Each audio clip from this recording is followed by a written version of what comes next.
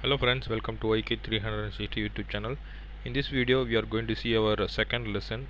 We are going to create a new project.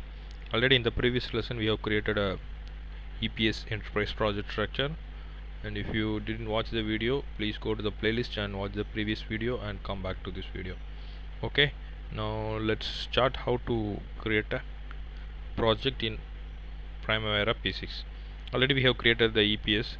In order to create the new project, you need to click this tab, project tab. The project tab will open and the previously created EPSs are shown here.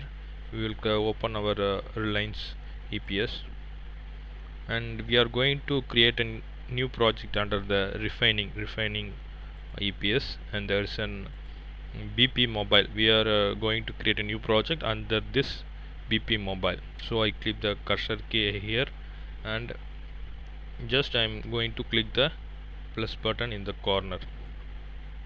Okay, it will ask to select the EPS. I have already chosen the EPS, so BP mobile. Otherwise you need to click here and choose the EPS.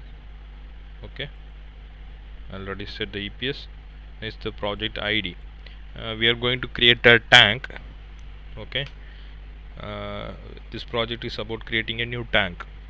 I put tank 001. Project name is a diesel tank.